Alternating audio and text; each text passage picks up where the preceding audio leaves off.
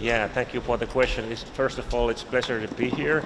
This is second time for Finland and Sweden as well to be as an invitee member in this NATO Defense Minister meeting. And today we are discussing also about how to support Ukraine. We have this Ukraine Defense Contact Group meeting, and Finland is of course participating in that meeting with 40 other ministers. And yes, we are also participating in that cooperation what becomes to the Leopard tanks. But we are the frontline state. Finland is the frontline state, so the amount of the tanks cannot be that many.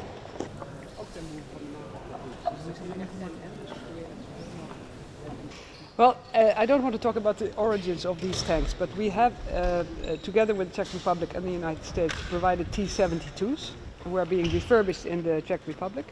The second thing is that we now, with Denmark and Germany, are paying for the Leopard 1s. So they are also acquired from industry, being refurbished and being made available for Ukraine as soon as possible, where we know that at least 100 of these Leo 1s can be delivered to Ukraine, and maybe more. We're still working on that. And then, of course, aside from that, there is the tank coalition for the main battle tanks, the more modern ones like the Challenger, the Leo 2 and the Abrams. And there we have very intense cooperation, also because it's not only about the main battle tanks, it's also about the training, the ammunition, and everything you have to arrange around that.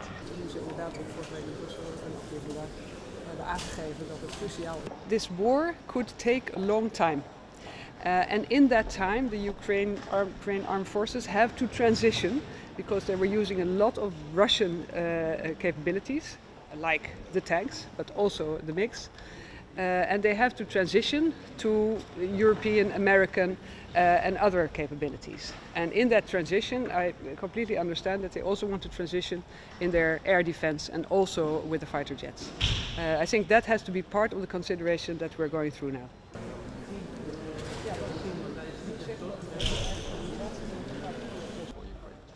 Any kind of help is necessary for Ukraine, because Ukraine has to win this war. So we had many questions, should we send tanks? Now this decision is made. So we had, prior to that, many questions, how many ammunition we could send. So always there has been a question before and then the answer after that. So, and we know that Ukraine needs any kind of help, and that means also the jet fighters.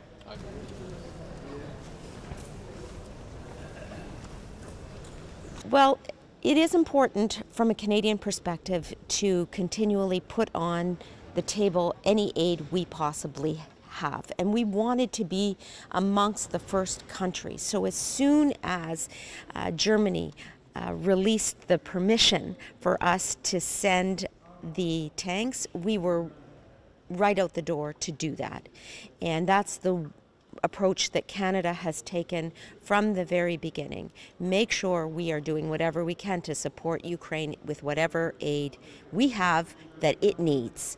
In terms of other countries, we do hope that the work we are doing will play a leadership role in inspiring other countries to follow suit, and that's exactly what we are seeing.